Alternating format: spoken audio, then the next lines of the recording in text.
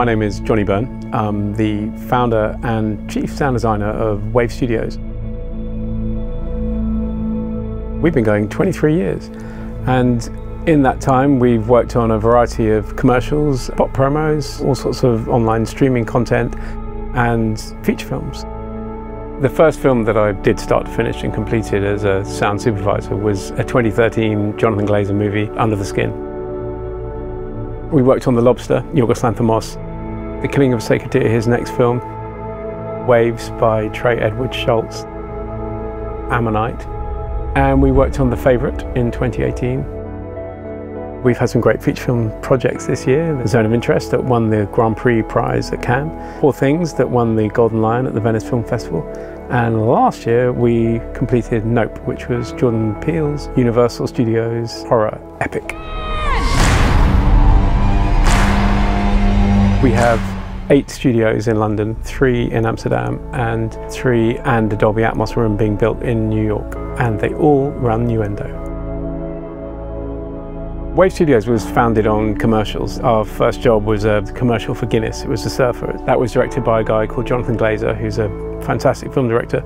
About 3 years after we opened, he said to me, "Johnny, you need to figure out everything you need to know about working on feature films, because I've got a film coming up and you're going to be doing it." And I thought, great. And at the time we were working on Fairlight systems, and I thought, okay, 48 tracks, probably not going to be enough for a film. Need to find something else. And there we were, I found Nuendo 2. It's better for long format work, and the enormously high track count is just fantastic. So what came to pass is, over the period of a few years, we then phased the old system out and put Nuendo in everywhere across the world. So the way I like to work is to go and record as much natural sound as possible from locations that either are exactly right or as near as correct as possible, and then use that sound that essentially is kind of documentary sound, but to try and make it cinematic, which is sort of coming at from a different angle to finding the most kind of perhaps dramatic sound that already have a sense of sort of cinema and heightened presence in them. It's more to take natural sound and do that to it, and you're going to end up with a more subtle nuance in doing so. Yeah, so it's great that MediaBay is part of Nuendo. You know, it built into the infrastructure like everything else in Nuendo. You have a database for sound effects that's searchable across the network for everyone to use. It's a very powerful tool. I do like to think of the mix as a sculpture, and all my team will have the entire mix in the box, whatever bit they're working on. And this allows me to grow a mix from beginning to end and not think to myself, okay, there's going to be a point in time later when we all meet at a mix stage and mix it, and having it as part of the editorial process to be able to demonstrate to my team where we're heading and what's important and what isn't. Everything you need to do a film is in Nuendo, and so for me it's fantastic because I work all around the world and I may be in different places.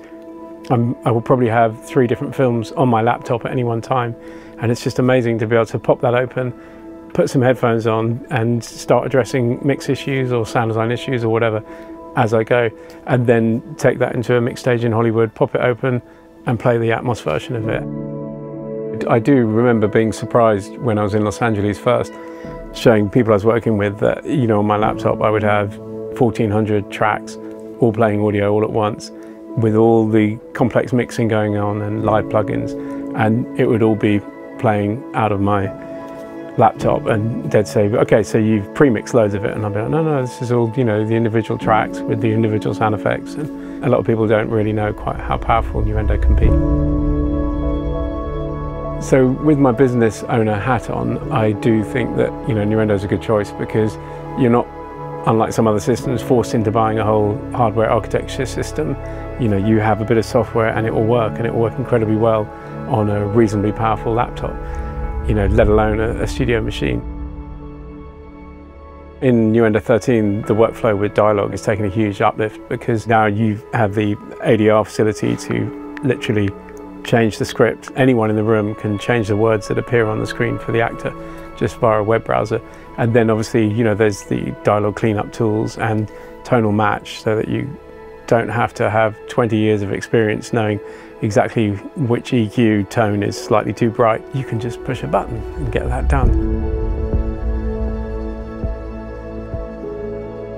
AI is obviously a huge thing that's coming towards us all and is now implemented in Nuendo in cleaning up dialogue noise. I feel that I trust Nuendo, having looking at previous software versions, to keep abreast of the changes that are coming and to divert their resources to solving the challenges as they come. So I expect to be ahead of the pack with industry trends. It's fantastic.